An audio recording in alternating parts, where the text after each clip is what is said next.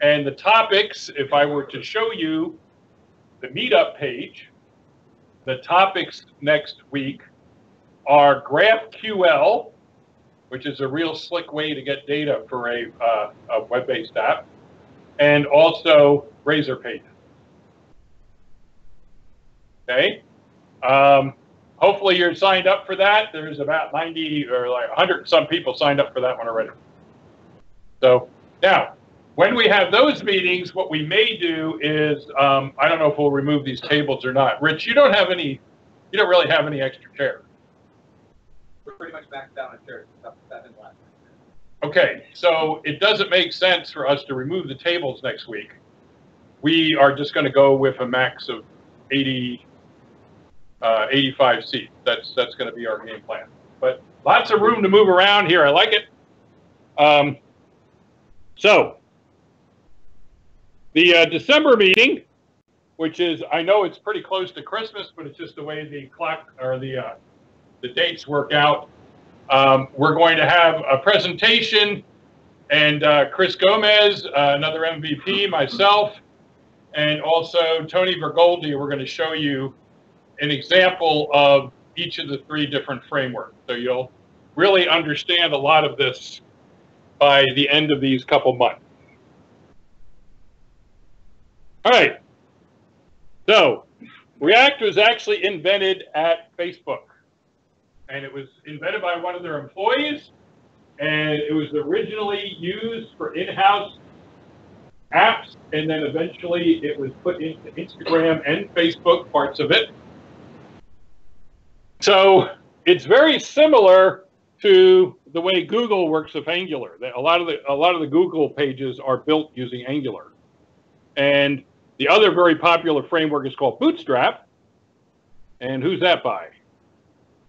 Twitter. So that was designed to run the Twitter website. And pretty exciting news this week. They took CSS and expanded it to 256 characters. That's a joke. I hate when you have to explain such a joke. So. All right. So React is fairly new. It's only been around 3 or 4 years. Angular has been around more like 7 or 8. And they just released a major upgrade a month and a half ago. And we will be using that version. Part of the new upgrade includes something called React Fiber. React Fiber is just a way that they sped up how React analyzes what should change on your page and display it. So the other thing React is famous for is this. Has anybody run into this where when they originally released React, it used a restrictive license? Okay, well, you're welcome to go read about this. There's plenty of articles on the web. But just so you understand, the new release that just came out, 16.0, uses an MIT license, so it's sort of on a par with all the other frameworks now. So it's not as restrictive, and if you're using it for major commercial work, that becomes an issue. So one of the React's claim to fame is it uses virtual DOM. This is something Angular does not do. And the virtual DOM, rather than change all the elements in your DOM live, which causes the browser to adjust and try and re-render everything on the fly, what React does is it creates basically in memory a structure almost identical to your page. And all the React code changes the structure in memory. Then if you think like a diff tool, like you would have in GitHub or in TFS or something, basically it looks at memory, it looks at the DOM, and it figures out which things need to be updated, and it updates them very fast and very efficiently. Now, because it uses this approach, React usually is a little bit faster than the other frameworks, most notably Angular. So, and you'll see as we demonstrate this over the next couple months, you'll see where the difference is. So that's a good thing to know. So we're going to be making something called components. All the new frameworks are now moving in this direction. And the components are actually part of the W3C standards. They're called web components. And typically when you make components, you're going to use ES6 syntax. Does everybody know what ES6 is? All right to say no. Okay. ES ECMAScript. I don't know where the ECMA thing came from. That's really ancient history. But basically, it's the next version of JavaScript. So most of you do not code in JavaScript 6 yet. But when you're doing this stuff, you will be doing JavaScript 6. So it is a little bit more like C#. It has classes, it has imports, exports, and things like that. It can have type checking. So anyways, inside each of the component that you make in React, you have to have something called the render method. The render method then takes something that's going to be displayed on the screen. So typically in React, you're making either an entire page or you're making little tiny rectangles that would all combine together to form a page. And if you make a lot of components, the components can have children. So like if you have a component that is a list of names, then each of the names could be rendered by a child component that just knows how to display the name. And they refer to this as a component tree. And you pass data, you'll be doing all this very soon. You pass data into the components using something called props or properties.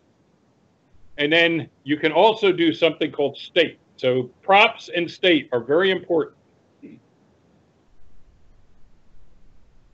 There's a syntax that they've developed so that you can easily make your markup. Some people really like this because basically you're writing HTML markup right inside of JavaScript.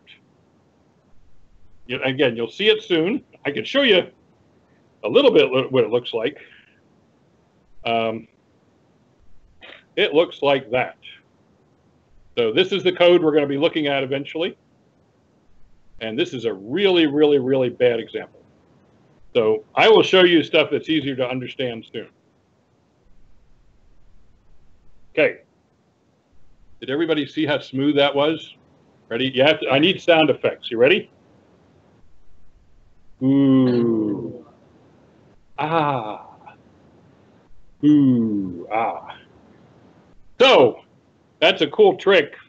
And you do that by using multiple desktops in Windows 10. So that way, you know how presenters always get like really confused when they're like showing their slides and they don't know how to get into their code again? There's a much better way to do it. All right, so JSX. Now, did we put these slides somewhere so people could get them?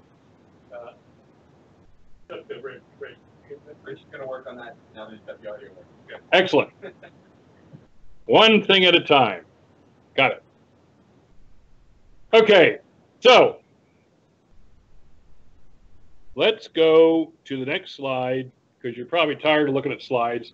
The other thing that React does, it does one-way data flow. So the idea is when you first play with Angular, there's a lot of two-way binding, and that can actually cause performance flags and things like that. In React, they're much more specific about how the data flows. So for instance, if you have a property, the whole idea is a property is not supposed to change. So it's sort of a one-way passing of information. And they use these phrases in React like properties flow down, actions flow up. So you have to think about what you're sending into a component, what it's going to display, and the component may trigger an event, and the event is going to send back. So, all right, time for your tooling. So everybody's supposed to have Visual Studio Code somewhere, somehow. If you could, we might as well start the hands-on stuff now. Okay, so open up Visual Studio Code. And this was something I was writing earlier, so I'm going to get this sort of out of the way. Okay. And it doesn't matter if you have a project open or not right now. Does not matter. What I want you to do is open the little window on the bottom here. If you don't remember how to do that, it's Control backtick. The backtick is that backward accent thing. So open up a terminal window. Okay? When you open a terminal window, you are essentially doing command prompt stuff. On the right-hand side, there's a little up arrow. It says maximize panel size. Go ahead and click that. So now we are running in a command, oops, sorry. We're running in a command line. Okay. And even though I was doing stuff earlier, just like any command line, you could do a CLS and it clears the screen.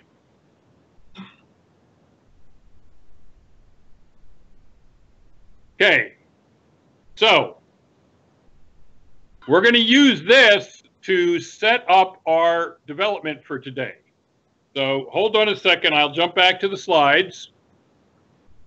So inside this command line or command prompt, you're actually going to be using something called node.js. Okay, so Node is a JavaScript server. And can anybody tell me why all these modern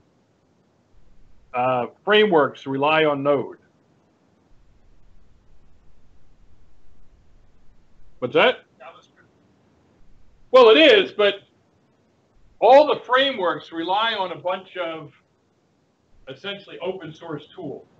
All the open source tools, most of them are written in JavaScript. And they're done that way because Node allows you on your desktop as you're doing development to basically have a JavaScript environment.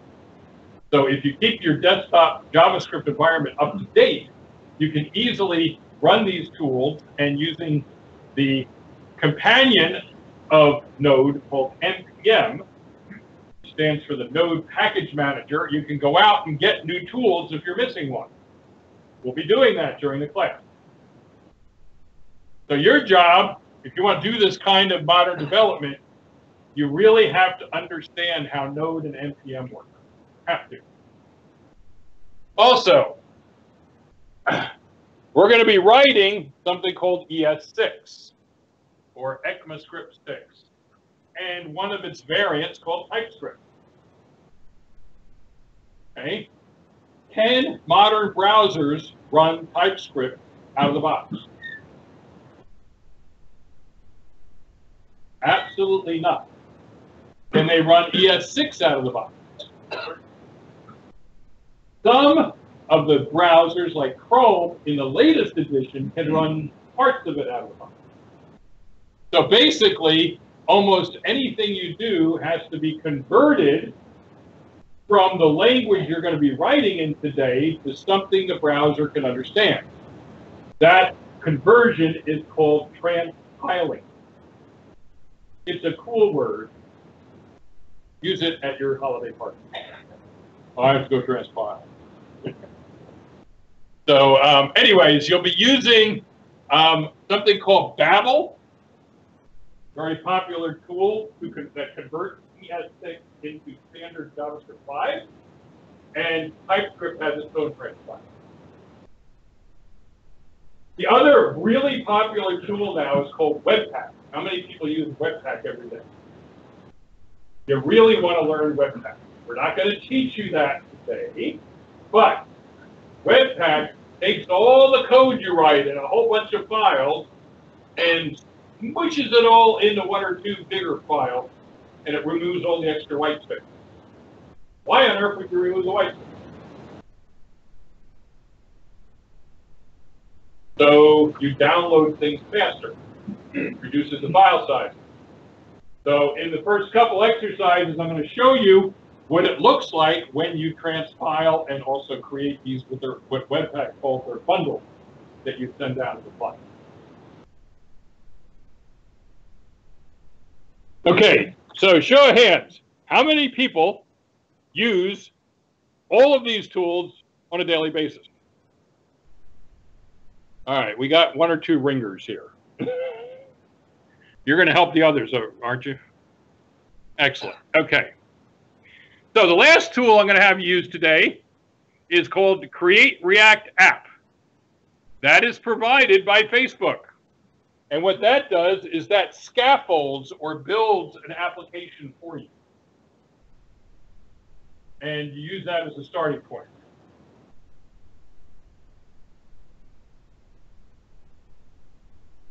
Okay. So on the slides, which Rich is going to get somehow make available to you soon, you can see the instructions. So Control Backtick opens the terminal. You can open multiple terminals. So let's just do that as an exercise. So we have a terminal open. You drop down this box on the upper right-hand corner. We have a single terminal open. Hit the little plus sign. It says, would you like a second one? And then it says, you can change your default. Well, let's not do that right now. So you could do PowerShell, which is a handy thing in a Windows environment. There are other options here, and you can just switch between these, and you could be doing different command line things at the same time. You don't really need to do this, but, you know, it's useful if you are doing a lot of command line stuff. If you want to close one of your windows, just switch to it. Whoops. Hit the wrong key. If you want to close one of these windows, just switch to it and hit the little X up in the upper hand corner, and it closes that. Well, that closed the panel. My mistake. We still have two of them there. The trash can. So we're going to, that's pretty nasty. We're going to kill the terminal. Couldn't you just say politely close it or something? All right, so now I only have one of them. Okay, so everybody's happy with terminal. Okay, next thing I want you to do, Node-V. Anybody has a version higher than mine? What do you got? Seriously? 8.91 or 9.1? Ah. Oh, if you're, I did the stable, you're on the fancy, I see. Okay, that's all right. It's going to work. Yes, LTS is what it's called. It's living on the long-term support. Okay. The other one you want to do is npm-v. And that should give you the version of your Node package manager. I have no idea why that number is so different from the one from Node. It's just the way they do it. And it's silly because when you do Node, it says V 8.91. And when you do npm, it just says 5.51. Yes?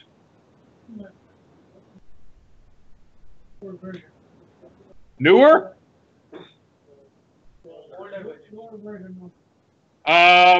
Well, we'll see how far you get. I can't promise.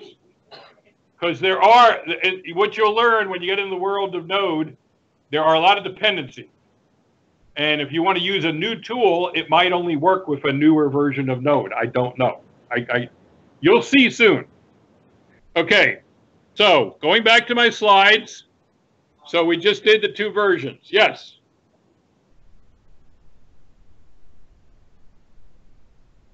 All right, one of those guys.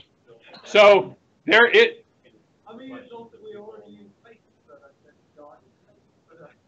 Yes, okay. So,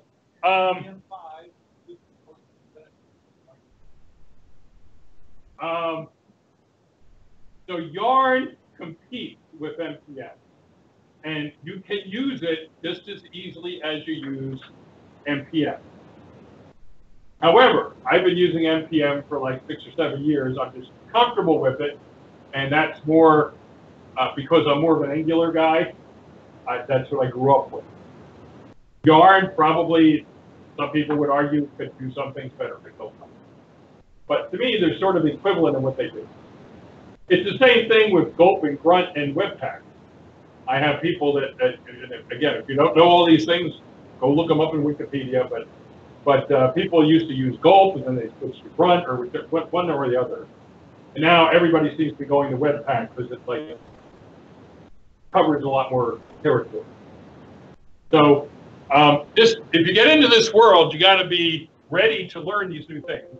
And by all means, you should be trying several of them out just to understand what the options are. And that's part of why we're doing these classes.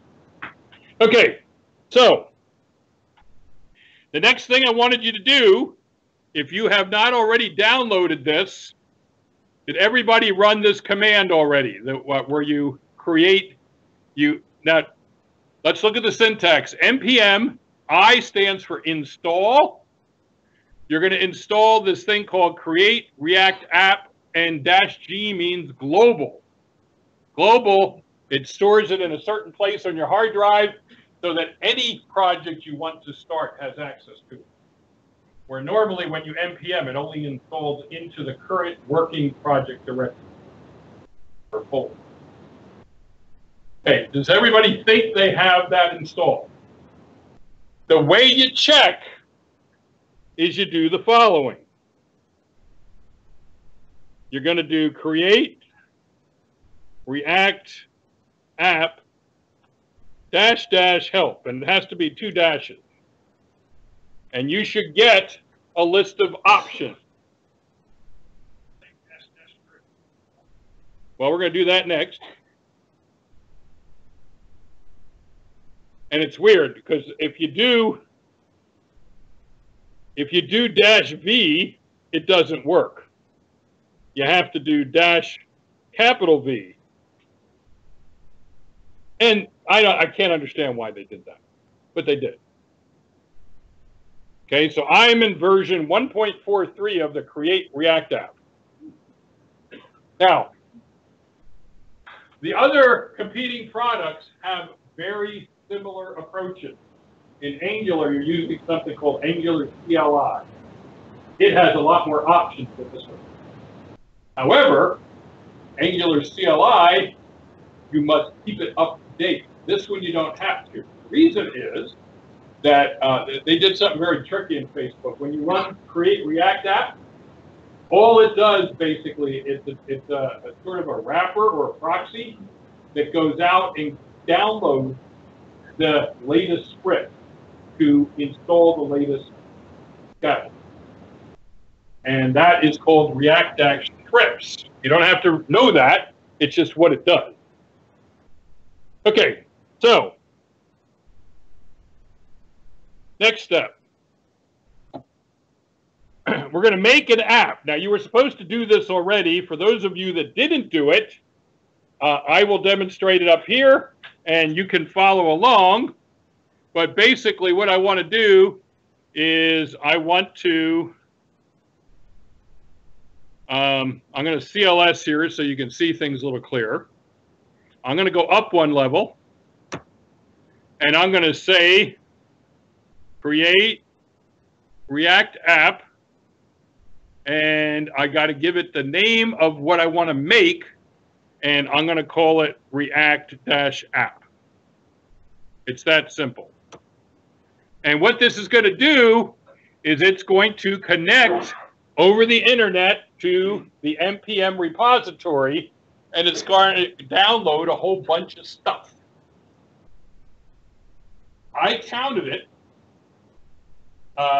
this morning, and it actually downloads about 20,000 files. But the way Node works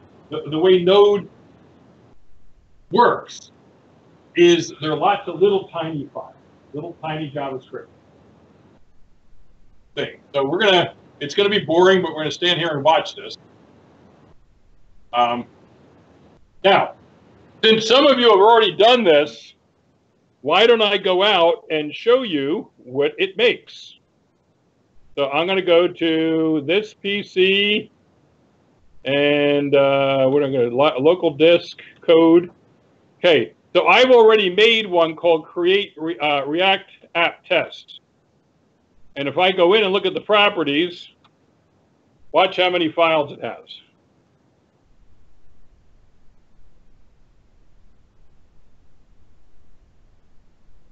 Wow, 21,335.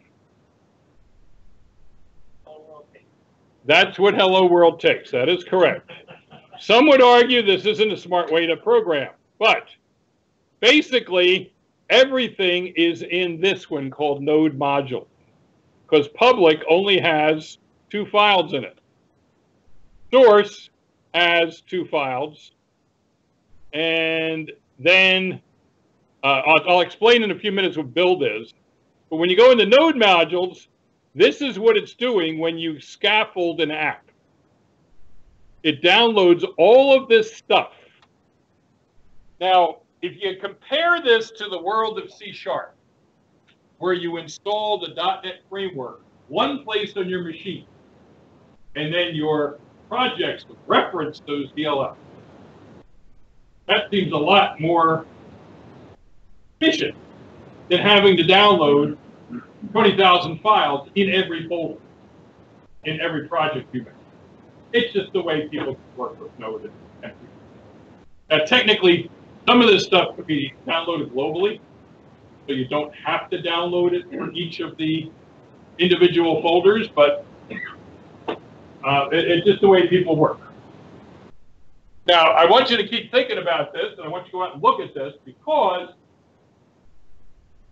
suppose you want to write something, and you scaffold it, you make a little app, and you want to show it, share it with a buddy. Should you be copying all 20,000 of those files to your buddy?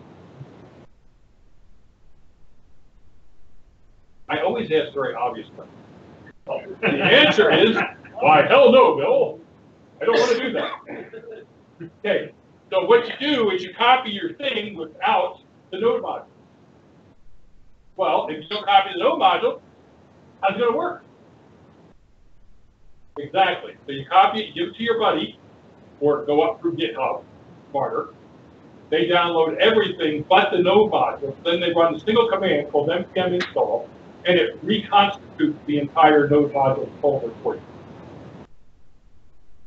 So that's the basic concept of how this stuff works.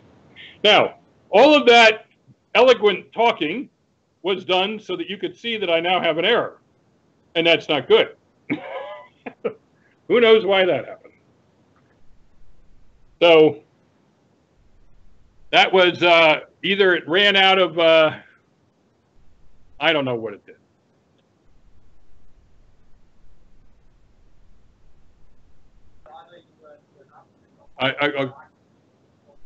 What's that?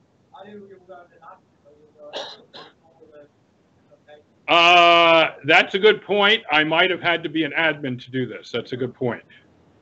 Got it. So do I want to try and run this again? I don't know. I could probably do that. Yeah, it didn't even make the folder. Yeah, to do, and I think you're right, to do certain commands. So let's do that. So anybody that has to run this, if you have not been able to run this, so what I'm going to do is I'm going to go to Visual Studio, and I'm doing Control, and I'm going to run it as administrator. And it'll come back up, and it should remember where I was. And I will try and do it once more.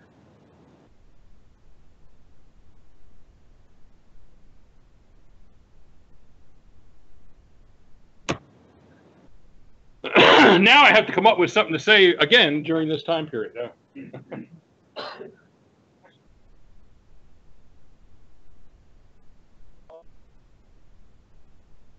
But I've run into this before, and certain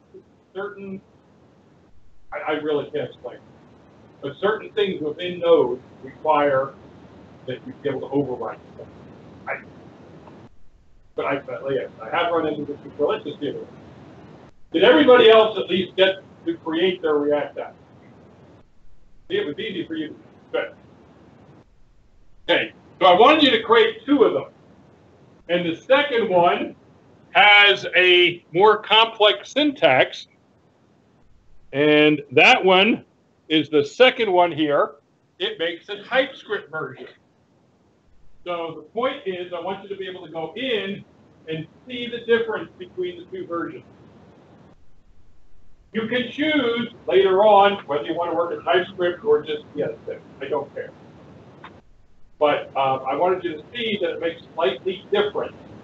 And the trick is, when you run Create React App, you tell it to go get a script version called React Script CSS, which is in itself installed on the Node repository. So it actually goes up the node and downloads the instructions to make a TypeScript app.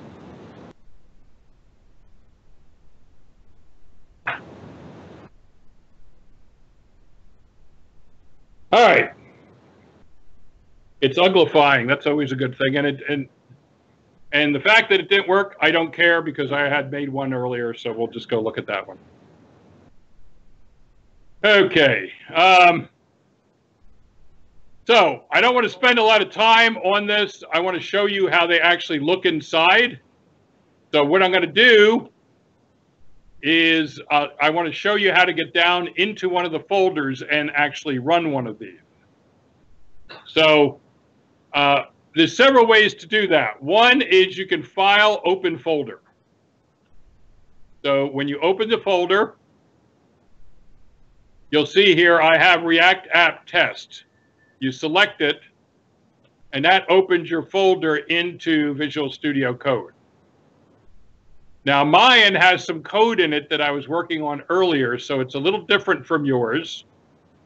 You will have more files than I have right now. But you will have, what will be consistent, you will have a source folder. That's where you're going to type and create stuff. You're going to have a public folder, and all it does is load index.html, the outside framework for a page. Then you're going to have your node modules, and there are dozens of these. And you'll notice, like Babel, the thing that makes your transpiling, that's all included in node module. Somewhere down below, you're going to see ES6 stuff, and then way, way down, you're going to see React stuff. So React is actually in these folders here. The two you'll be using are React and React DOM. React Scripts is the one that actually builds the scaffolding.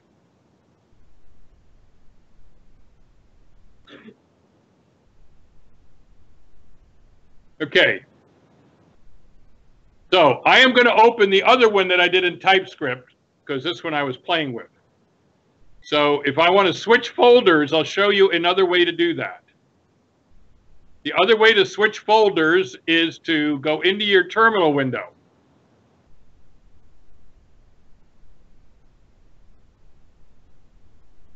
And in that window, I want to go into a folder. And mine I ended up putting test on the end. Not important. Yours just has React App TS. When you go in there, then type code space dot. What that does is open a brand new window of Visual Studio Code with this current folder as the source. And apparently, I don't have it set up to do that. Darn it. But it might work for you. I'll just open it the other way.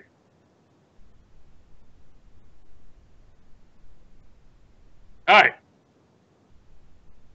So, in the TS version, this is the TypeScript version. It has a package JSON, it has a source, it has a public. You're going to see that the public is almost identical to the one that they have in ECMAScript 6. All it does, it sets the viewport, which is a smartphone thing, the char set, How many people know what a manifest is for without reading the green comment? It's only for progressive web apps. You don't need that, but they assume you want to use it. And then down here, this is really all you need. You need a div with some ID. That is going to be where your app actually starts. Okay? So, let's look at package JSON. This is a JavaScript object that defines what's going on in your project. Notice that it knows that you need React, React DOM, and this thing called React Scripts TS. It then gives you 4 commands. Start, build, test, and eject. We're only going to do start and build today. Test we'll get to next month. And eject is for somebody that wants to start a project and then have them take full control of it, so it's not under the command line interface rule. Okay, and then if you're in TypeScript, you're going to have these things here. These are the type checking. Okay, so if you want to start this, then when you see the script npm start, open up a command window with Control-Tick, a terminal window, and you should be able to do npm start. And if that works correctly,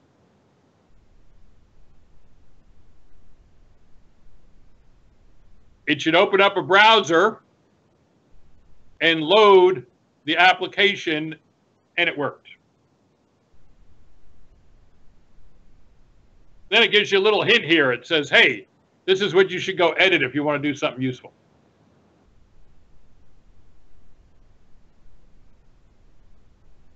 Okay, now, next step. I'm going to close that. I'm going to show you another way to do this.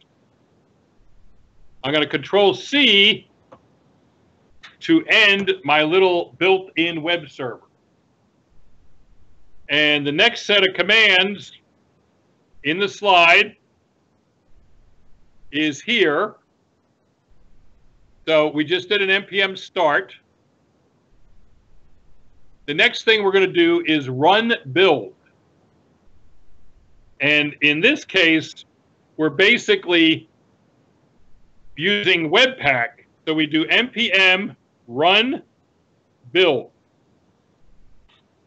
And let's see if it can build this.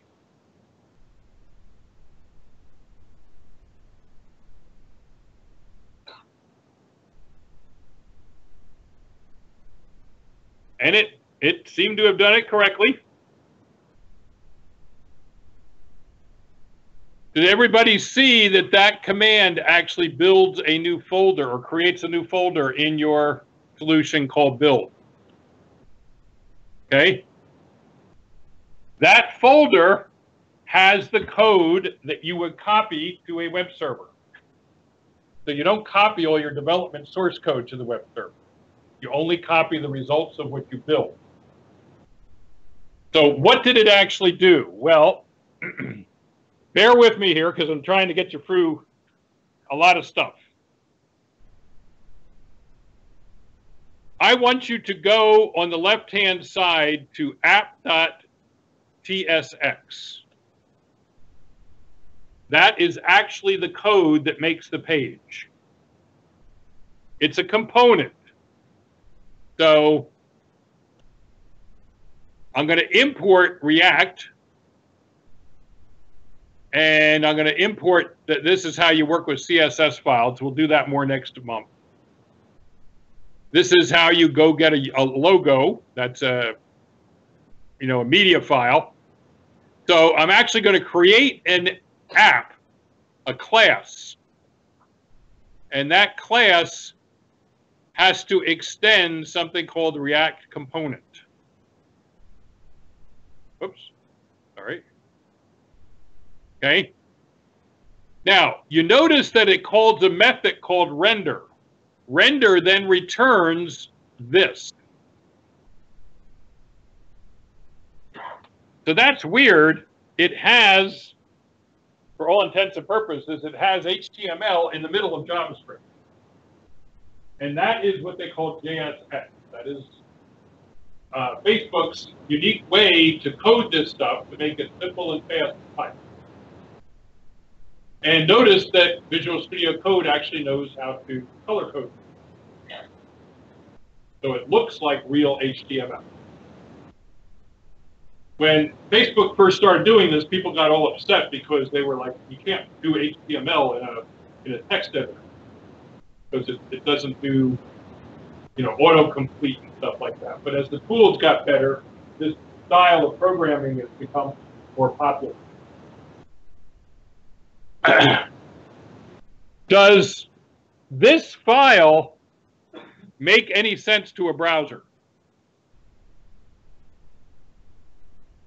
It does not. So what happens when you build, it actually takes this and turns it into something a browser can understand. Let's go through this exercise.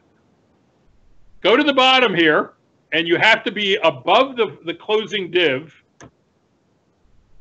Put your first name in an H1 and say something like, Bill was here. And you can do silly stuff here if you, okay?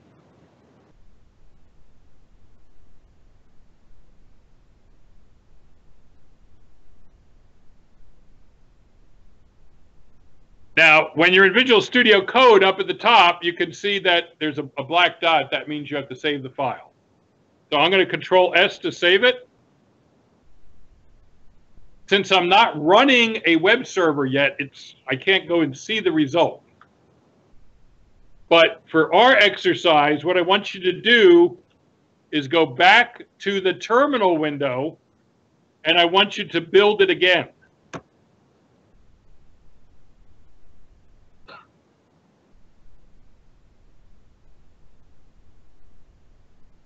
It goes pretty quick. And incidentally, when you do that, it blows away the entire build folder and puts a whole new one back. Now let's go see what it put up in the build folder. It put a copy of your favorite icon. It put a copy of index.html. But what did it do with the index.html? It minified it. It removed all the spaces and line feeds. Okay, don't worry about the server worker stuff for now. Look under static. In static, it made two CSS files, but you'll notice that they are minified. It also made, whoops, it also did the same thing under media. Whoop, why do I got my finger in the wrong place. Under media, it put the logo there. It didn't minify that, but look what it did to JavaScript. It took all of your TypeScript and transpiled it into JavaScript 5 and then squished it all together. So if you go to that file, do a Control F and look for your name.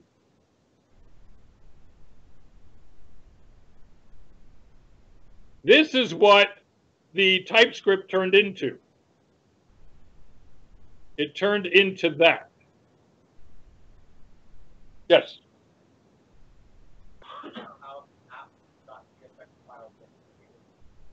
That was created by the Create React app scaffold. It's just a starter, and what a lot of people do is they take the starter, they blow all the pages away, and then write their own. But that one was created with the TypeScript version of the. Yes.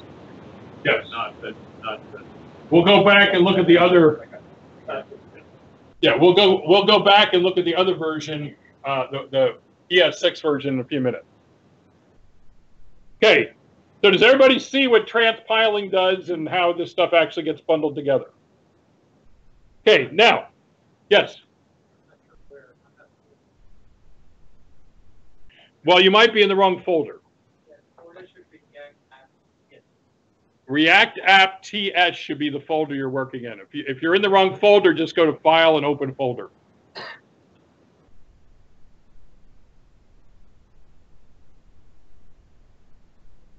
Okay, the app.tsx file is under the source directory down here. So all I'm doing is explaining how this gets turned into something the browser can actually display. How did you run the create app? Yeah, like he was outside the source folder. Yes, okay. All right. So that was sort of interesting. Now, go back to your command window. And some of you may have already installed this. If you didn't, you can always try the command. But in my slides, it says npm install -g serve.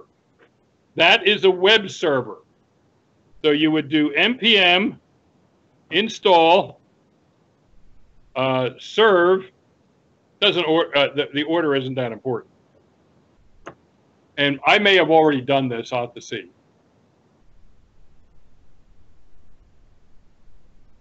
There are many, many web servers you can get as part of Node.js. This is just one example. Okay, so once that's installed, I can now use it to run a web server. And the command looks like this. It's serve-s build. -s means source. So I should be able to say serve-s build. And that should start a web server at localhost 5000. So if I go back to my browser,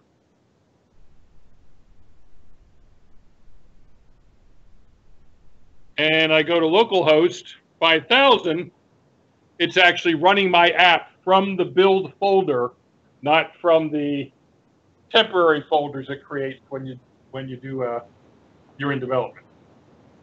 So the purpose of that was to see what happens to your React application if you want to actually deploy it and send it into UAT or production.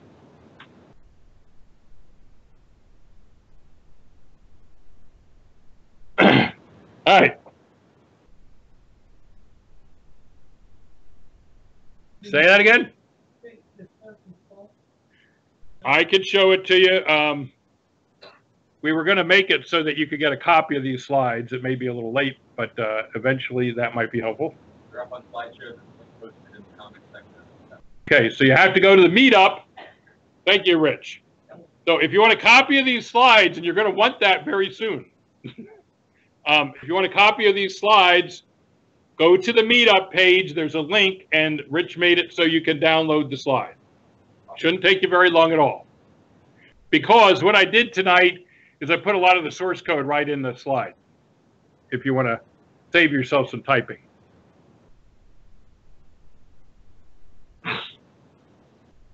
All right, I'm going to move on to the next section. So we want to learn how to make a minimal application. And a minimal application only needs a couple files. So I'm going to work with you to do this. It needs an index.html, index.js, and an app.js. These are the steps that each perform. I am going to go into, I'm going to close this down and stop my server because I don't really need to be running that anymore. I proved my point. And I'm going to go back and open my other folder for the rest of the night. I'm going to work in React App. Don't worry about mine having the dash test. That's just something I made earlier. Okay, so in our app, we are going to do the following.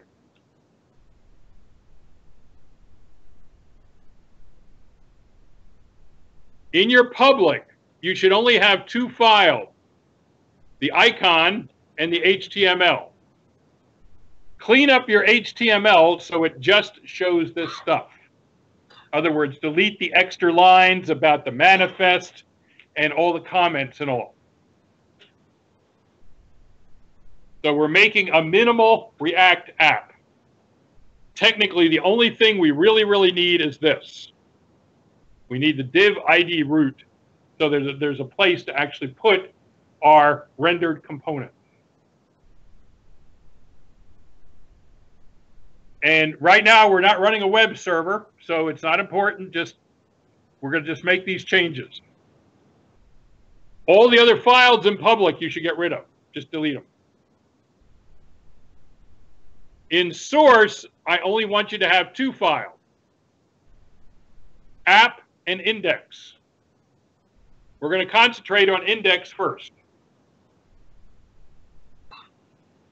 Index has to import both React and React DOM. React is the library that can make component. React DOM is the thing that can take an instance of a component and put it onto your web page.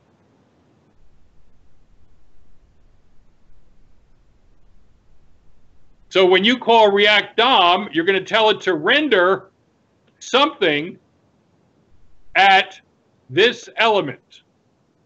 And if you get an element by ID, what element are you getting? This one. You're getting root. This technique is called bootstrapping. You're grabbing and telling React where you want to put your finished component.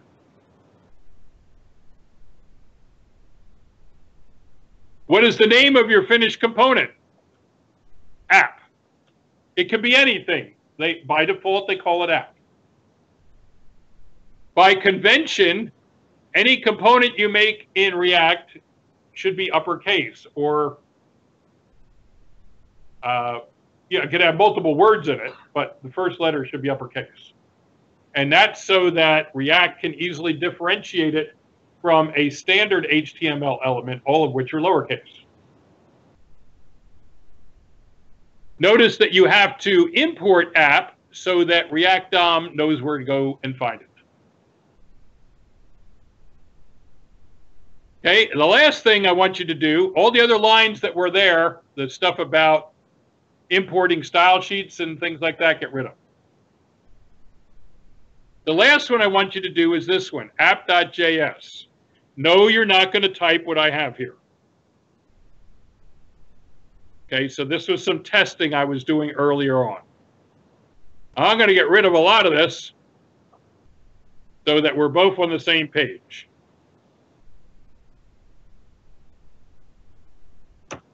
Okay? So we're now going to try 3 different ways to make a React component. The first one is in the slides. It's called, well, I just showed you this one. See how nicely I formatted that? It's amazing what you can do with PowerPoint. Okay. So this is what I want you to do. Now the problem here is I can't, if I'm showing this, I can't copy the text, which is going to slow me down. But we can sort of work with this. And the other thing I can do is tell it to stop doing the show, and I can do this. Come on, stop it. Okay, so this is the simplest way to do this. And this is called a stateless function. So we're going to make a thing called app, and we're going to just give it some JSX code right there. Okay, and we're going to save that. So now, if we have all this wired up correctly, the index.html should say, I've got an ID of root. The index.js should say, you want me to take the ID of root and replace it with a component called app. The app is in the same level on the disk as my index. What does app do? Well, app goes and makes an H1 that says go Eagles and throws it on the screen. This is as simple as you can get. Okay, how do we know it works?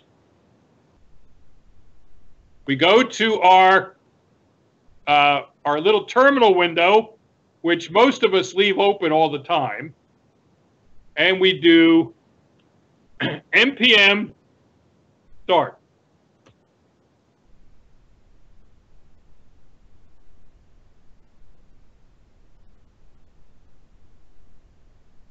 Okay, and I didn't want it to come into this window. Chris, you're going to show me someday how to fix this.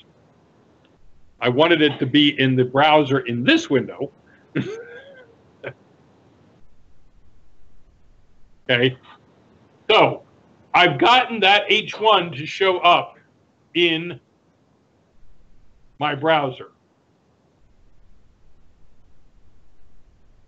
I understand that. But if you have, okay, I'm just going to get on my my Microsoft Windows 10 pulpit here.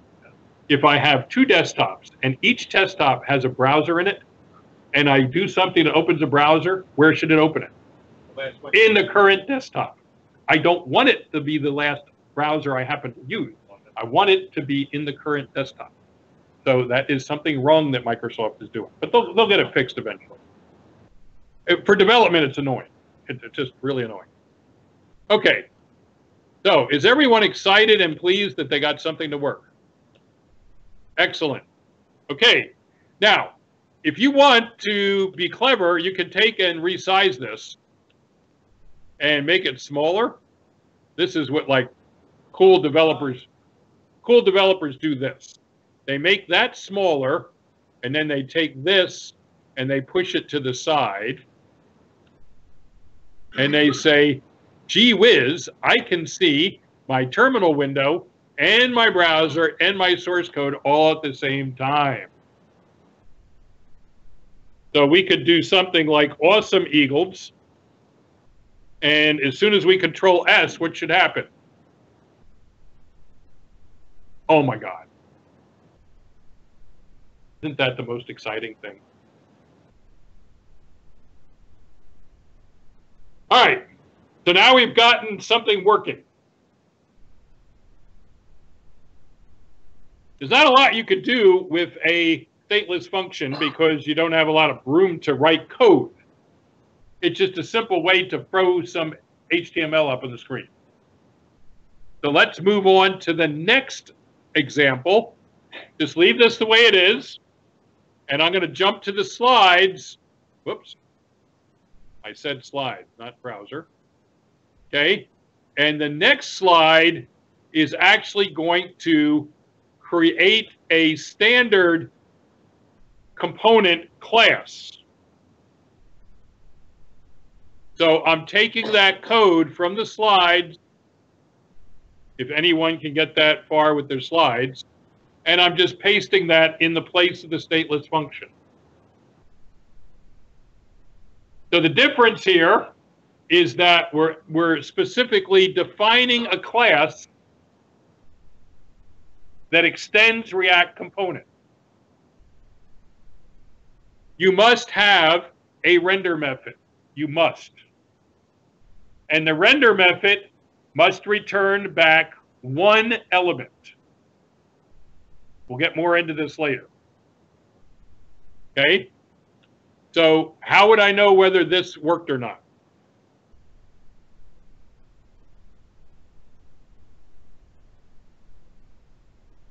You just save it.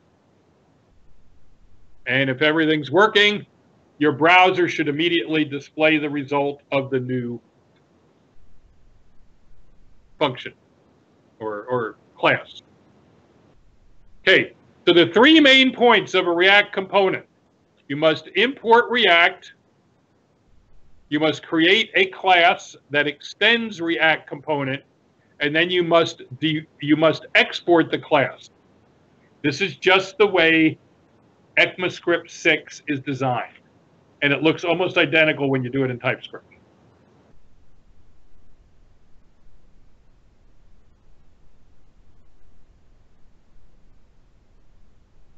Okay, the last way we're going to do a method or a component is this.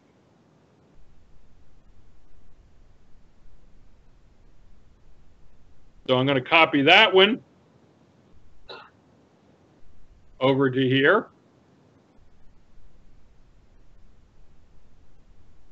And the reason we're doing this one, somehow it messed up my quote. I don't know why PowerPoint would do that to me. But remember when I showed you the npm run build? And the run build took TypeScript and transpiled it into JavaScript 5. When I did that, what command did it actually show in the JavaScript 5? Create element. So behind the scenes, this is actually what's happening.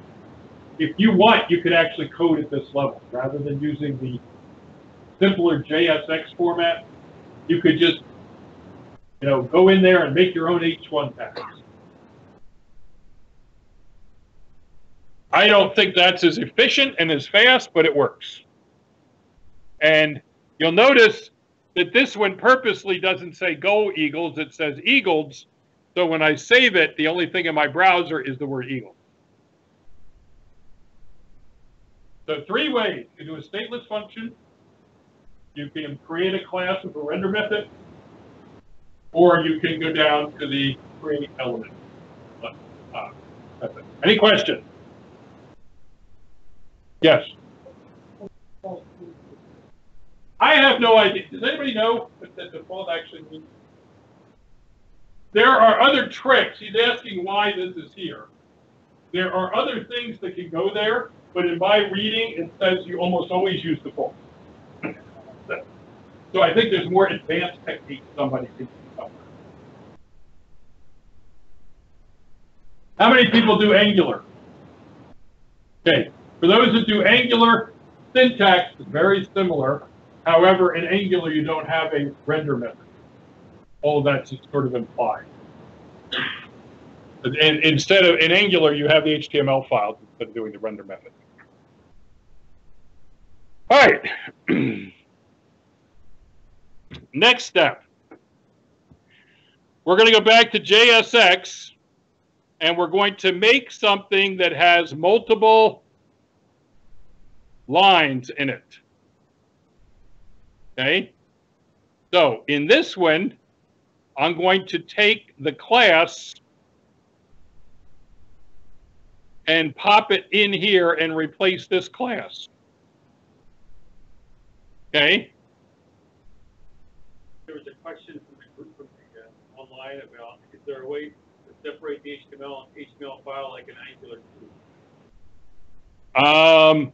Well, he means Angular 5, because tell him Angular 2 is so old-fashioned. But Angular 5 is now released. So, not that I'm aware, but probably there is a way to make an HTML template file. But seeing the way React works, you just make lots of JSXs all over the place. So the JSX can do what a CSS file does, it does what an HTML file does, and it also does what source code does. So it's like a multi-purpose tool. All right, so in this case, remember I said that JSX, you have to return a single element. Okay?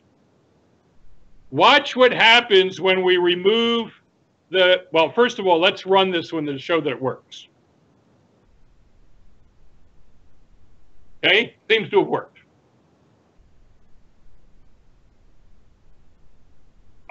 when you run the web server, you type npm start. It's up here somewhere. Yeah, npm space start. And if you're not sure, sir, if you look over at package.json, anytime you click package.json, it'll show you the names of your file, of your command. So npm start, npm run build, all that stuff. Yes.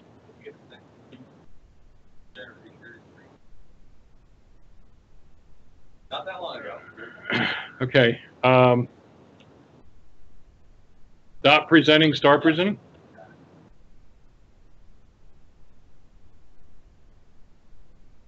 But it was running sort of okay until then. Yeah, until the second.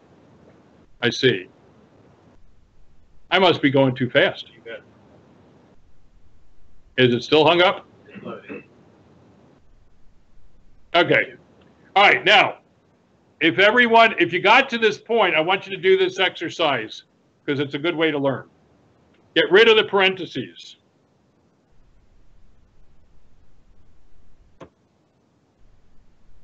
Do a Control S. That's not good. Okay? So apparently, you would assume that the return requires parentheses. Guess what? Put the div on the same line as the return. Now save it. Ah, that's interesting. I'm not sure I like that style, but if you put a wrapper element, the div is a wrapper around all the other elements. If you put the wrapper element right next to the return, it accepts that. If you want to be a little more exact and declarative about your indents and stuff like that, always put the parentheses, and everything will be happy.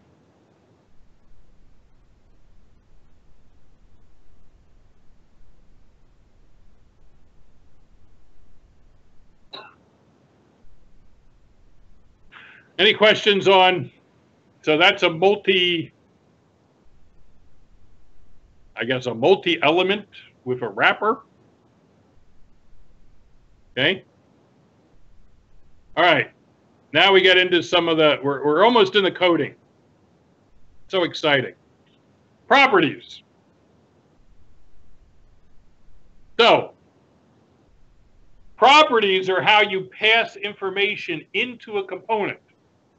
We don't want to hard code beat eagles all the time. Well, you might want to, but no. So we want to be able to send a message in, and to do that, we're going to send in a property. When you create properties, you have two additional things you can make called prop types and default props. Prop types essentially is data typing your property. Default props is pretty simple. It's your default value. So I'm going to show you an example of that. Okay, so in this case, we're going to import prop types. And I'm going to take this code here, and I'll show you where all this goes. And I'm going to put all this here. Whoops.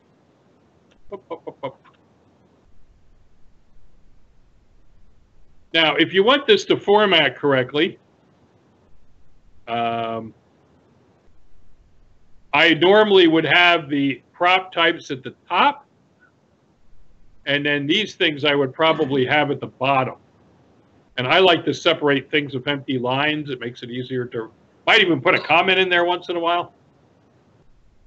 Okay, so what I'm going to do is I'm going to define a message that is a string. And the string is going to be is required. This is just like C# when you use those decorator things above your method.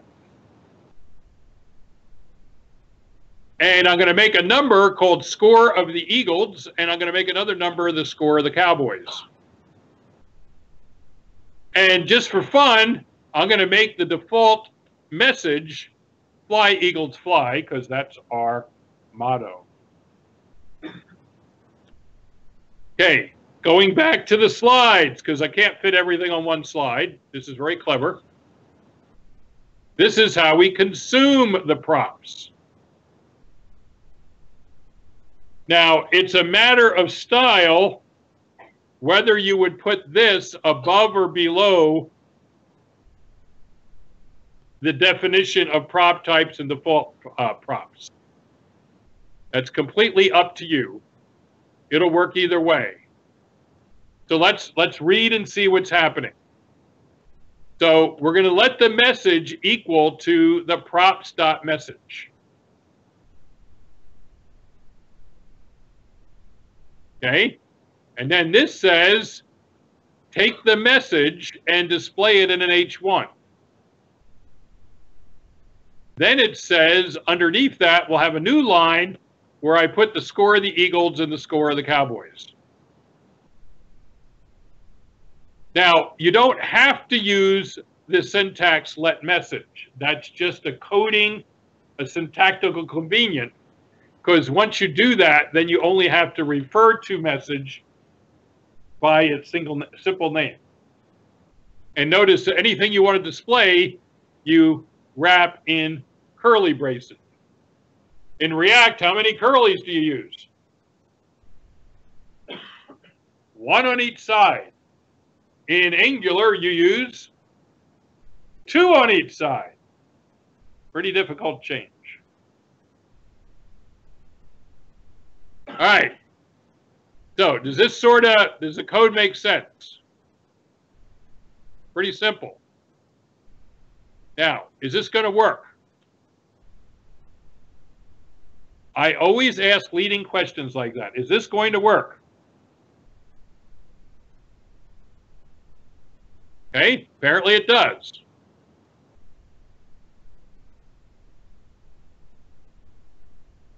Okay. Well, no, wait. Let's think. Before we get to that, just hold your question. So the question is, does this work? And the answer is, well, part of it does, because I can see fly, Eagles, fly, but I don't see the score. Why do I see fly, Eagles, fly? There is a default prop called fly, Eagles, fly for the message. So this will automatically be set to something no matter what. Okay? The thing we're missing here is if we're going to call and pass properties, we have to pass it from the parent element. If I go back to my slides, what you'll see here is I edited index.js to send the scores. So let's try that. Now I have to go to index.js and throw the scores into my parent element, the instance of the element.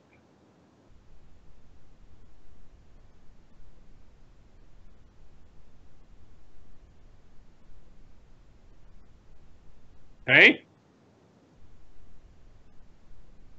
Save that, watch what happens. Now the scores get passed in, but the default message still stays there. How would I override the message?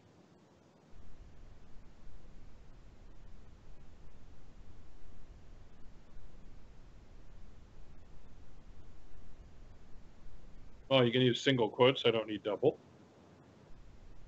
And one of the favorite things we say in my house on a Sunday, but you have to say this real fast. What's Ertz? What's Ertz? Because it happens a lot. Now, what happens if I save this? Aha! So now it's not using the default message. It's using this explicit message that I put in the instance of app. And I can pass as many parameters as I want them. So those are called properties.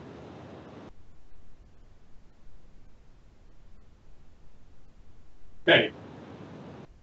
You couldn't use this technique to like go out and get data from a back-end web server. Wouldn't know how to put it in the property. There's another way to do this. But this is a way when you're doing your markup to pass things from one component to another.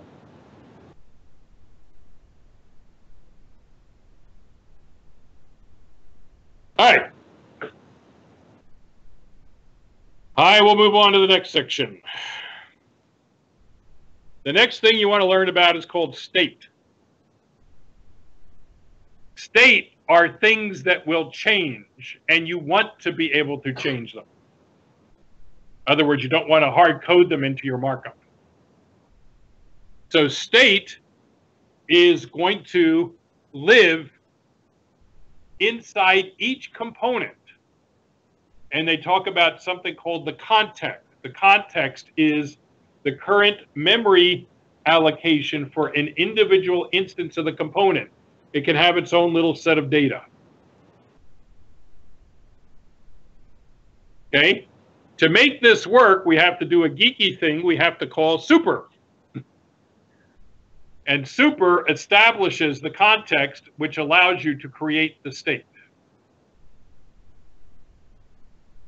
State is sort of useless if you don't have a way to modify it, so oftentimes you have an update method involved with a state.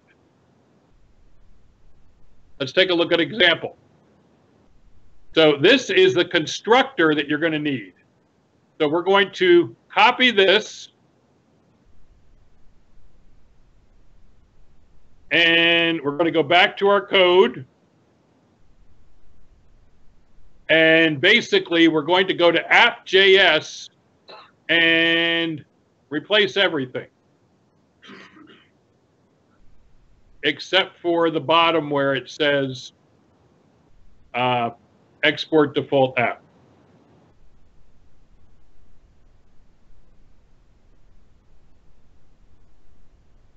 And I don't know why PowerPoint is doing this to me.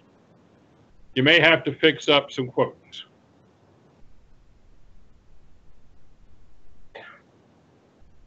Okay, so what's happening here, this isn't going to work correctly yet because I don't have the top line there.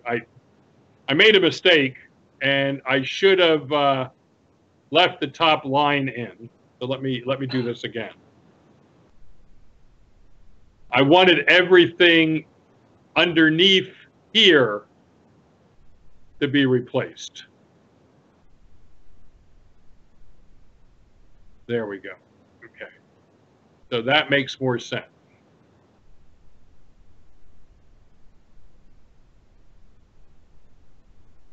So it should look something like that.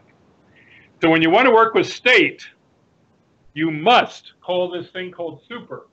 Super creates this blob of data that you can work with, and it turns it into this. And then this has something called state. And state can have any number of properties or you know, can have arrays in it, anything you want. So during the life of your component, you change the data in state. And then the JSX, the HTML, displays whatever your state has in it. So as you update state, the display changes automatically.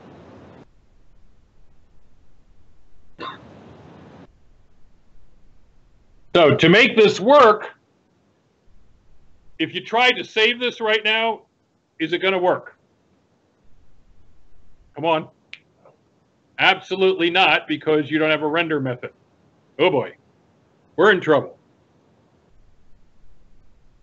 So I'm going to go back to the slides. My next slide actually has the update method, which is the next part.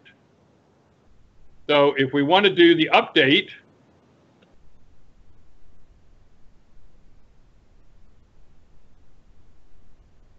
I would put that after the constructor, like that. And you'll see where this is used in a moment. And then you go back to the third slide, and the third slide actually has the render part of this. So you have to be a little careful where you place these. But if you're careful with your, oops, that wasn't careful. It's tricky going back and forth.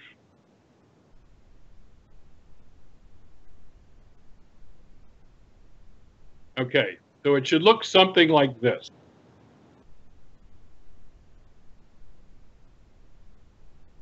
Okay, so this has at the top a constructor. The constructor says, create this thing called state. Give it the following three properties: message, score, and score. Then down here, it says, in a wrapping div, take this .state.message and display it in an H1, just like you did with the props.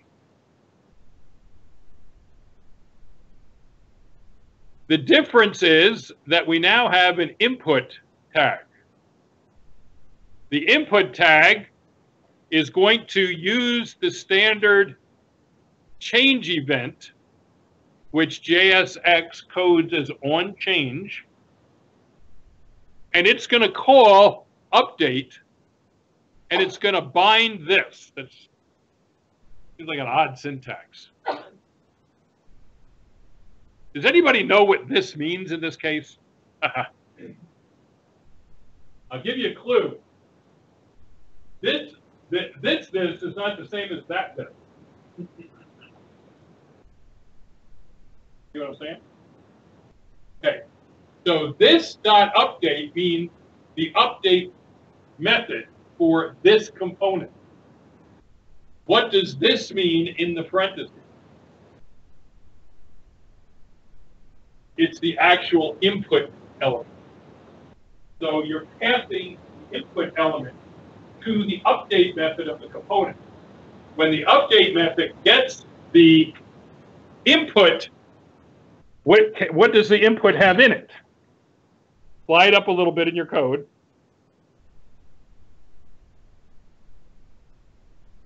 It has a target value.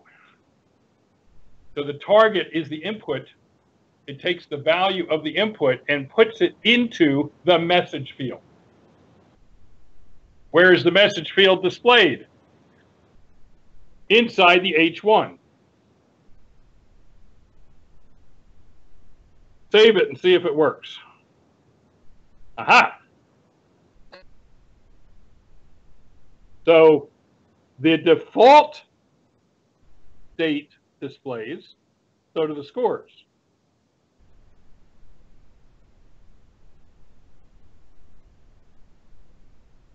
Aha. How many Z's in Pennsylvania? My mistake. But now that we have bound an input to the state, we have what people like to call two-way binding. Anytime we change the input, it automatically updates the state with the state, which changes the display of the H1. It's like a lot of work to get. What are you listening to? That's wrong. Good, I do. But I like to walk around. So eventually, even though Rich ran home screaming, eventually, what we should probably do is have a lapel mic to walk around. That means I'd have to wear a lapel, but that's not going to happen. All right. Is anyone mildly interested or impressed by this approach? Yeah, seems like a lot of work to display just a little bit of stuff. But that's React. Once you Once you start making these things, though, you can reuse them and things come together quickly.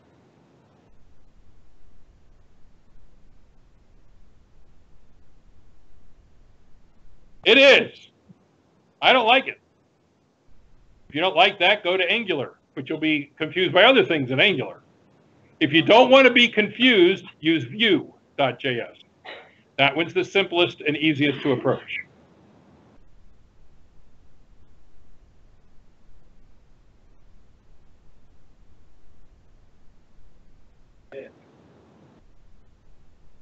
You mean the stateless functions with the... Yeah.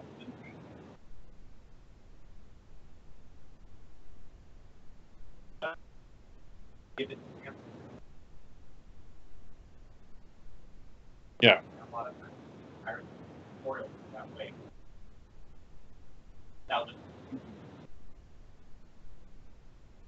You mean like some carpenters use hammers and some use nail guns?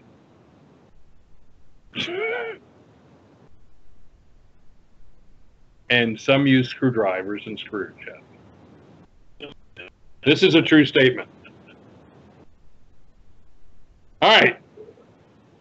Sort of fun. So let's go look at another example. I will not get through all the examples today. I'll do my best to get through as many as I can. Okay, the next thing we're going to look at is using children. So in this case, we're going to start building something that has a constructor that with a simple message. Okay, so I'm going to take the constructor, and just to be clear, I'm going to replace everything and build it one step at a time. So right now, I only have a constructor. And yes, PowerPoint method messes up your final quote. Okay, pretty simple. We're using state. We have one thing called message. Okay. Then we, again, need to have an update, which you'll see is exactly the same as the last one. But to be thorough, I'm just going to build them one step at a time. That does the same thing that the last one did. Pretty simple. Now, this is the difference. We are going to use a child called cheer. And the child is going to call the update method. And when it does, it's going to do the this thing again. Okay.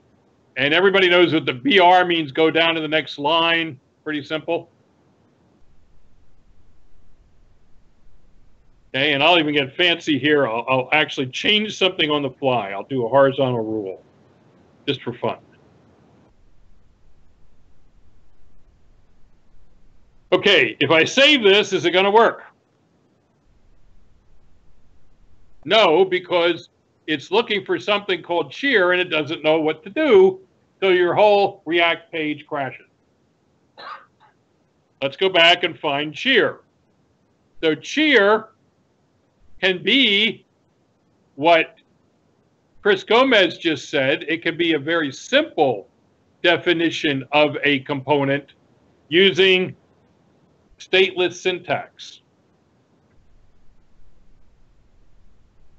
And by putting that down here, now that goes outside of our definition of app, because we can't define a new component inside another component. It has to be separate. Why do I not have to export cheer? It's not being used in any other file. Okay. So we have to export app because it's used inside of index.js. But since cheer is just used inside this particular JSX file, you can figure the whole thing out. What does cheer do? It says, send me the prop. Whatever props you have. In this case, the message. And what it's going to do, it's going to allow you to update the prop. So,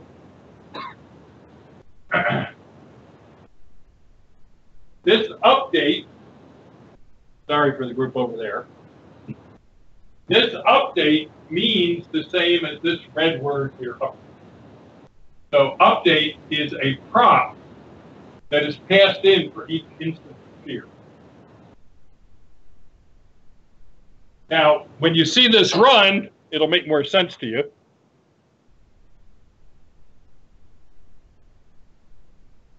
Okay?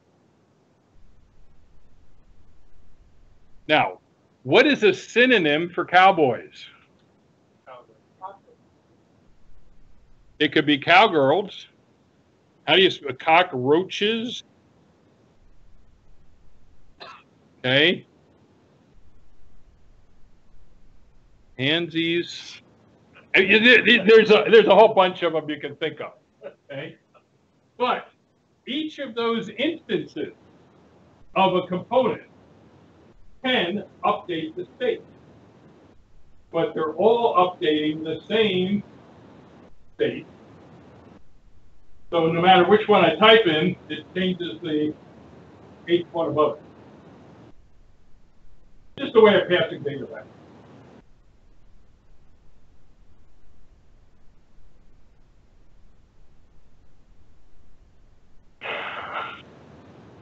All right, are we going too fast, too slow? That was a too fast. Or a little. How about that? There's a lot to cover. All right, so I will let them in on the dirty little secret. Are you guys ready? So, did you get the PowerPoint? Okay. So if you have the PowerPoint, you have all the code I'm showing you. There's a way that you could sort of follow along on your own. Did I think this up myself? No. Okay. So I like these guys. I'm sure some of you have Pluralsight. But this is how I first learned React. I went and ran these videos. So this is egghead.io. And almost everything I showed you so far is the first 5 to 7 lessons here. For each of these, you can go and slow down, Bill. Sometimes they show you the code. Sometimes they show you the actual transcript of what the guy did. You can go and he explains stuff to you. It's very useful. The videos are much better than I'm explaining. So if you really want to learn this stuff later, go to this site. And I actually pay for a membership because there's so many useful videos. Okay, now the reason I like this site for training, all of these lessons are like 3 minutes long. So like during the day, you have a job, right? Okay. So you can't necessarily sit there like Pluralsight wants you to sit there for 7 hours and go through exhaustive amount of material. I like this because I could if I'm on a phone call, I might watch one of these for 3 minutes. I'm oh, that's interesting. Now I know what a prop is. And then I go on with my life, and an hour later I do another 3 minutes. So, but I like this guy, and Egghead has hardly any C#, no Azure, but everything you want to know about Node, Angular, React, and Vue. And there are literally hundreds of lessons. So, but yes, I can see why I can see that I'm getting a little ahead, and I probably prepared too much material. Common mistake, rookie mistake. 20 minutes left. I know that. So, some of you, I guess, are still following along the typing. That's good. What I'm going to do, even though I'm going too fast, is I'm going to demo some of the other stuff. If you want to try and do it, more power to you. But I will show you, I will build some of these other pages just to show you the concepts. And hopefully you get some value out of that. Oops, whoa, what did I do there? I desktoped when I shouldn't have desktopped. Okay, so this one's really cute. So I want to show you this one. This one's the render thingy. This one's really simple. And this is basically how children can access the inner HTML of the child. So what we're going to do here is we're going to create a button and a heart. What kind of button is that? What's that? Exactly. It's a component because it's uppercase. Okay. If this were just regular HTML by protocol, you would just put it lowercase. So it's going to create something called button, and inside of that, it's going to have something called heart. And I will show you where the rest of that is. That's right here.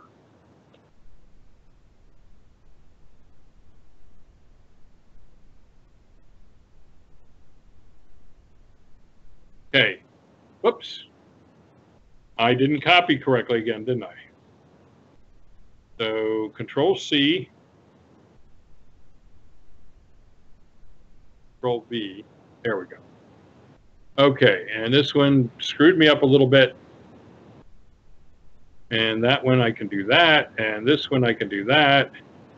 And I can format this a little nicer. Let's take a look at it. Okay, so button is actually a React component. And it's defined as, we're going to pass the props. Now, when it says pass the props, what does that mean? Well, since there's nothing between button and its closing angle, the props is actually the inner HTML. So it takes the inner HTML and passes it down here, and it puts the props inside a standard button. So now I'm going to have a standard button that says, I heart the eagle. What is heart? Well, heart's another child. So heart is actually defined as a span with a hearts in it. Did anybody know that you could actually do this in HTML? Just like there's an ampersand, and non-breaking space. Well, there's an ampersand heart. And wait till you see what this does. It's so cute. Isn't that cute? It makes a button that says, I love the eagle. But the point of this is that you can make all of these little tiny components in React, which is going to make it impossible for any maintenance programmer to actually figure out how the application is built. And this is excellent if you're a contractor. Because there's no way that the junior programmers are going to be able to figure out this. That is good for the bottom line. So, any questions on that one? All right, you want, yeah. So, sitting more like a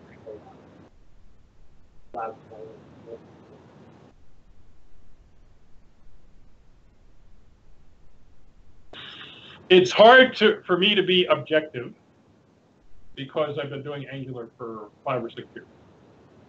So for me, that just feels comfortable. This is more coding than Angular. And I don't like the way they do the HTML and CSS as much as I like it in Angular 5, the way they segment.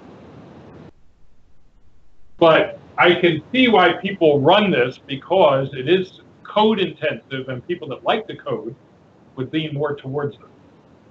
And this also runs faster than Angular. But, you know, the difference might, like, maybe used to be like this and now maybe it's like that. So. And what about Vue?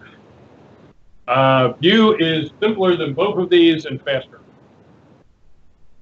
Well, worth a look at. Yes, Mr. Gomez. So there was a question. Taking all for again, like different on it. You know, it's all right there on right now. Okay.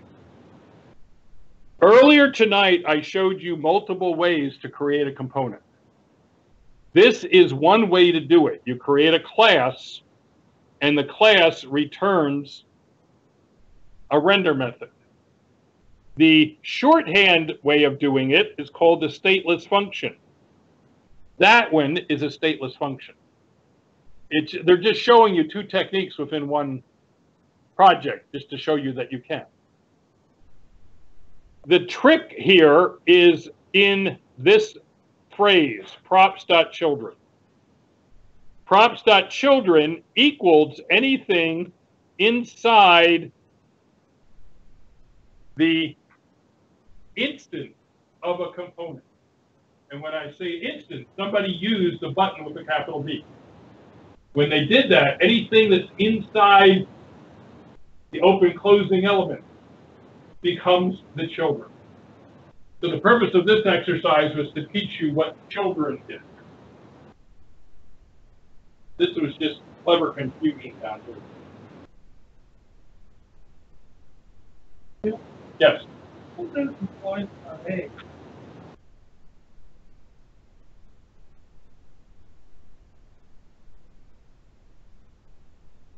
It would get all of them. It's basically, it's the same as inner HTML. So if you can picture that in your mind, props.children is inner HTML. So you get that whole blob of HTML, and then you can, inside other components, you can react to it. Why they call it React. As you nest these things inside of each other, it can get very complex. And the nesting in React is definitely more complicated than this. Yes.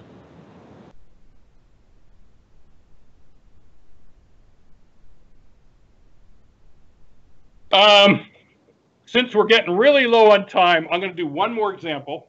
And in that one, we're going to grab data from a back end. And that will make you start to think that this might be useful. All right, but there's just so much to learn. Okay, so in my slides, this one's really cool to look at, but you can look at the video for this. This shows you how to do events like key presses, copies, cut, paste, and stuff like that. But the one I wanted to show you is the one at the end, which is called the map data constructor. So I'm going to finish with this. I'm just going to build this one up, and then I'll walk you through it. There's a thing in here that we sort of skipped over the demo of, and I'll just explain it when I get this pasted in here. So give me a second.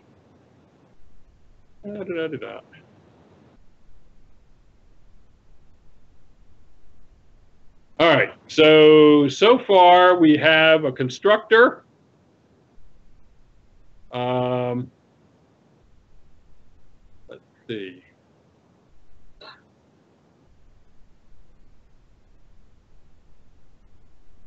Oh, okay. It gets me confused when it messes up my quote. Okay, let me copy the rest in before I explain it. Okay, we need our render method.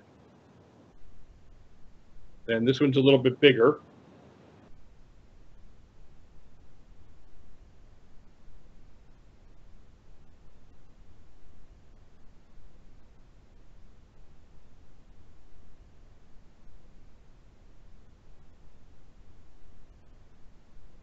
Nope, it actually, I didn't do a copy correctly. When I go over here and I Control C, for some reason, it's not always doing what I wanted it to do. There it is.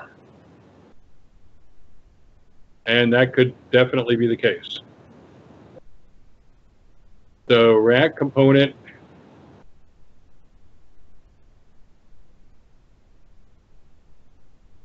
Well, that's not very useful. So this should be here. Oh, I see. Okay. So I wanted probably a closing brace there. That would be my guess. And it's just a matter of getting messed up with the copy and paste. That looks better. So now I have a constructor that creates an empty array called item. Okay, so we're going to take the data we get from the backend server, which could be ASP.NET, and we're going to throw it into an array called item. Okay, and I just want to make sure I didn't miss anything. Give me a second.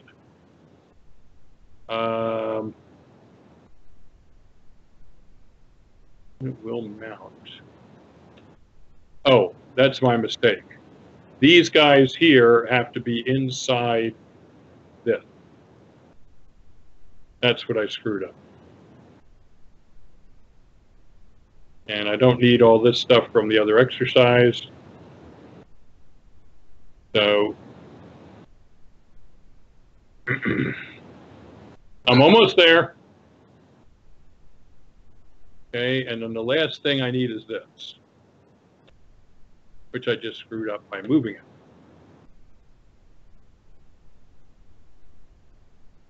it. Okay, so what do we have here?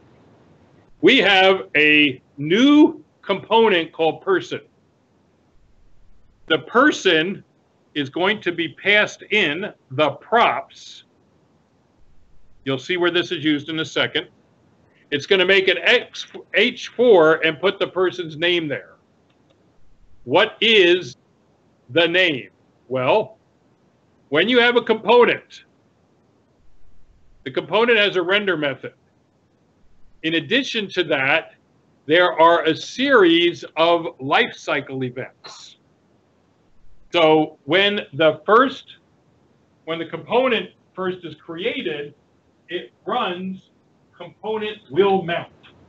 So before it displays anything, it runs this little method. That's the perfect time to go out and get some data from the back end.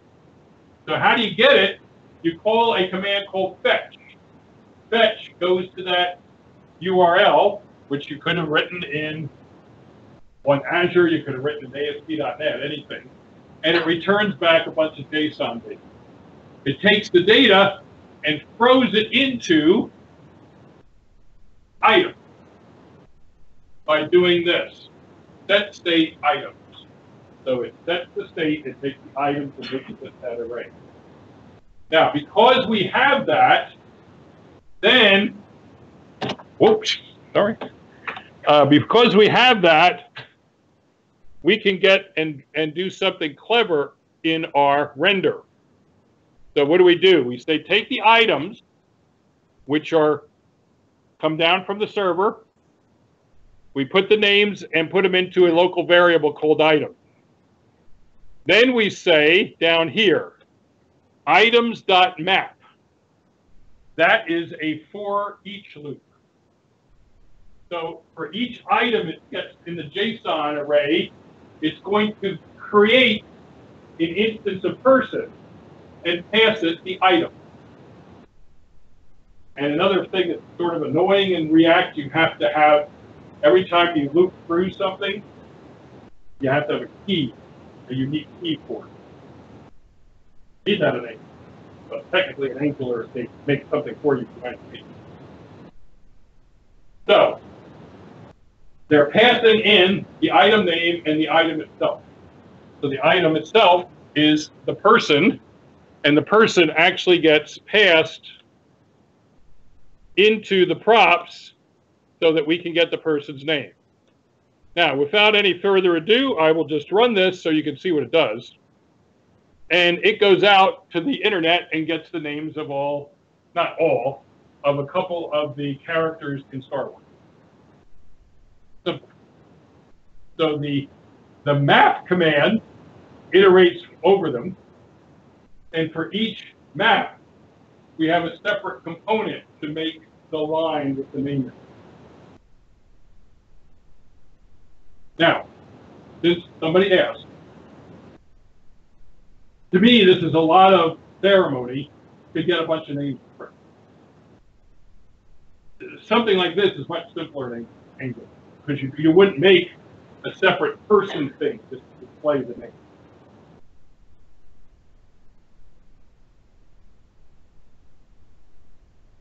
All right. So, did you notice here that there's a thing called filter? Well, what filter does, it creates an input field. If you type anything into there, I know this is annoying, but it does the this thing, and it calls the filter method of your component. The filter method says, change the state and create a value for the filter. And if the filter exists, then it's not going to return back all the names, just the ones that are match the filter. And that part is done right here. So if filter is set to something, then you're actually going to go through the items and you're going to narrow down the ones you want. And it's very simple. It's much simpler to see it work. There's all the L's. There's all the S's. There's all the O's. So it finds any name with that character in it. I think it does a multiple characters. So if you do OW, you could do a 3 and Skywalker, all that stuff. So that to me is like a little more useful example. But again, the amount of code is not trivial to do something like this. And all of that stuff would just be, all that code would just be for like one little part of your screen.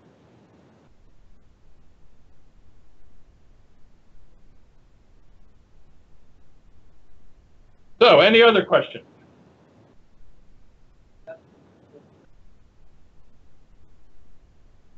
Correct. Yeah. I can see what you're asking. It would be a lot fancier if you were going to actually send the filter all the way back to the server. They just give you the out of all of the 300 billion or million names in America, give us back just the ones that begin with the W. That would be a little complicated. To do that, you have to come back in January, where we will try and explain to you what Flux and Redux and RxJS. That's how you do it. So, all right. Hopefully you got something out of this. I'm exhausted. It's hard to tackle a new concept like this for a lot of you who haven't done this at all. I will tell you haven't done it. That look in your eye. You think you want to do this some more? Yeah. It's interesting. So, for next month, we'll probably create a little less material so we can get through it. The main things we're going to look at are routing. So we're going to make a multiple page app with a bunch of components. and show you how you would jump from one view to another. And then we'll do a little bit of testing and also server-side rendering. We'll see even. So hopefully the people online were able to follow this a fair amount. Rich, did they seem, are they happy, or are both people still online? Oh, really? Yeah. Questions were asked. I think the main thing was a lot of people maybe asked what you type because, you know, we're learning how to speak hearing about horsepower, and sometimes from their point of view, you would do something that from our point of view was very clear, but you know, they clean up. Yes. So I should have made it clearer that I was copying and pasting. And part of it, the other part is scrolling up and down line. Ah. We eventually sent links to meet up. A lot of people got very interested. Yep. Hey. Excellent. Well, hopefully this is worthwhile. You like the new, how many like the new room? Excellent. Yeah. So it looks like Microsoft, kudos. I like the lobby thing out there. That was fun. Pizza wasn't bad. If there's any pizza left over, take it home. Heat it up. Give it to your dog, whatever you do. Are we offline there, Rich?